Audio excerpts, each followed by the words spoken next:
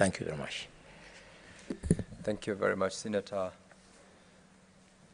Majority Whip. Senator Osotsi Godfrey Atieno, sorry.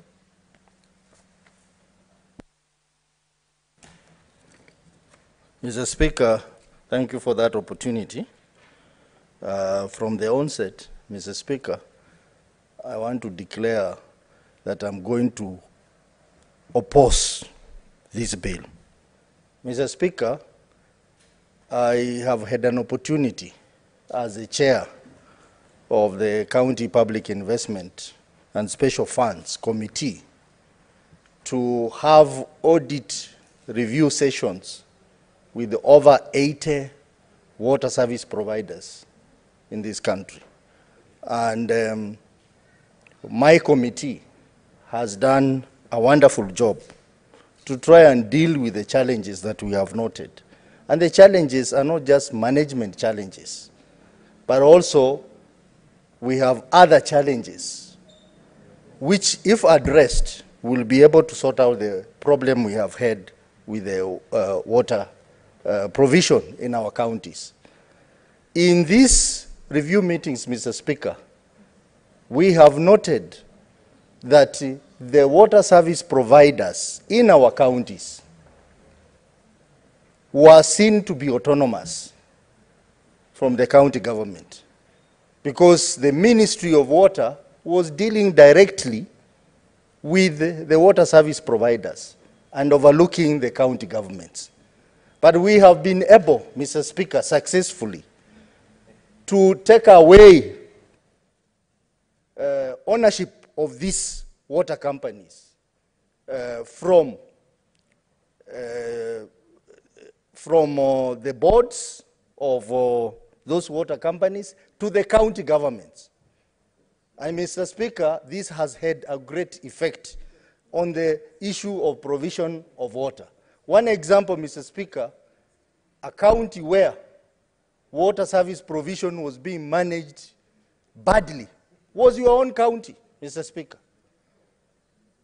The other one was Muranga County, where cartels were running water companies without the involvement of county government. We have been able to take it back to the county government and made a raft of recommendations on how these water companies should run. Mr. Speaker, when I read this bill, all that efforts that we have done as a committee are going to waste, because this bill tries to do the contrary. Mr. Speaker, because of the challenges that we noted when we were looking at the audit reports, we decided as a committee to do an inquiry on water investments in our counties. And we invited the regional waterworks companies. We have invited WASIREP. We have invited WASPA, which is an association of water service providers. We have invited the Ministry of Water. We have invited the Treasury. We have invited the Attorney General. And Mr. Speaker, this Friday, we are going to have an engagement as a committee with the Council of Governors Committee on Water, where 7 governors are going to attend. And in this meeting, we are going to discuss what are the possible solutions of dealing with these challenges in the water sector. But Mr. Speaker, I'm surprised that this bill is being rushed in this House, whereas a committee of this House is seeking solutions which it will bring to this House for debate. And this bill is running contrary to what we are doing. I want to give you an example, Mr. Speaker. We have the regional waterworks companies. We have the Rift Valley Waterworks, Central Rift Waterworks, North Rift Waterworks. We have Northern Kenya Waterworks. We have Lake Victoria North and Victoria South. We have Coast Water. We have Tanathi. We have Athi Water. Mr. Speaker, I want to say in this House, following our engagement with this waterworks company, this regional waterworks company are a waste to this country. what they do, Mr. Speaker, is that they only sit there to write proposals to get funding from donors.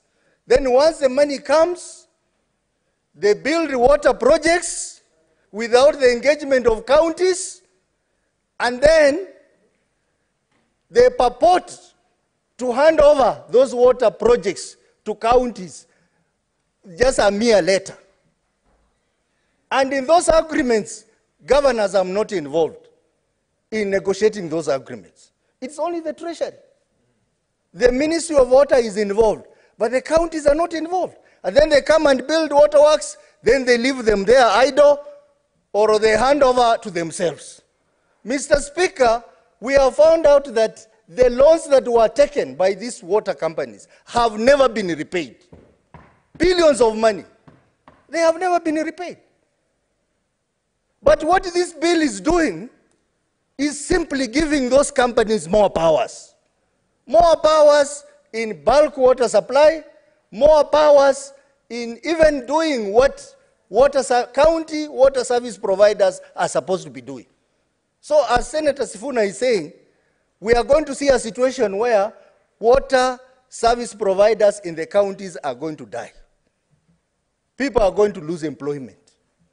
And now, effectively, it will mean that the regional water works companies, which belong to the national government, will basically be doing 100% work of providing water in our counties. Are we going to sit here as a Senate to approve this fraud? Of course, no.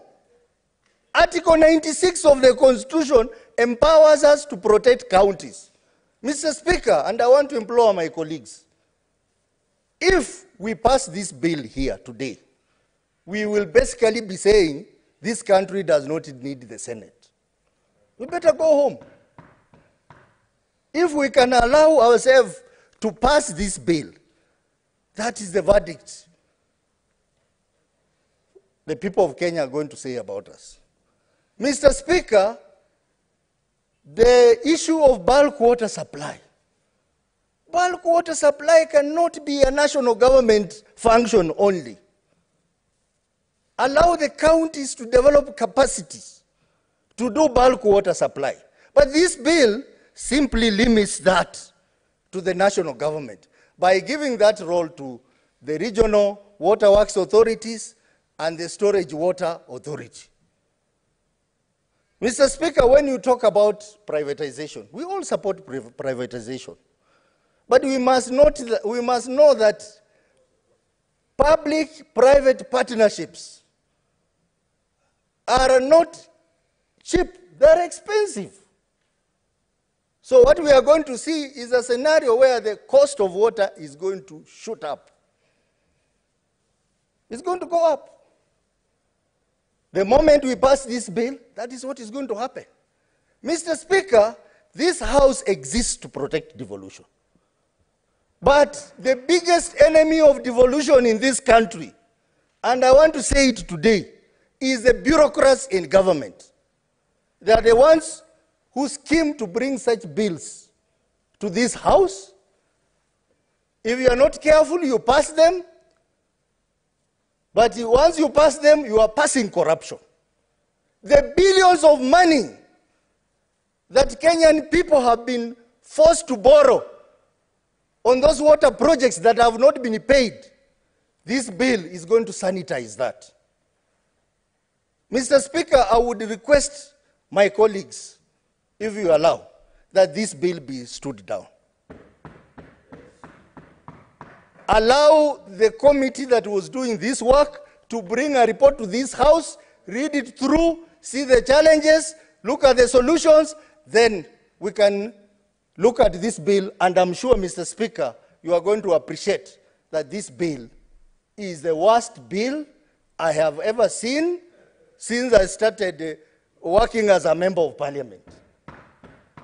It will not just take water provision to the national government, but it's going to create worse problems in the water sector. When you say the regulation of water, which has been done by this WASREB, and we have had problems with the WASREB, Because WASREB is regulating water, but is a national body which is being financed by water service providers which are in counties. They don't receive any budget from the exchequer.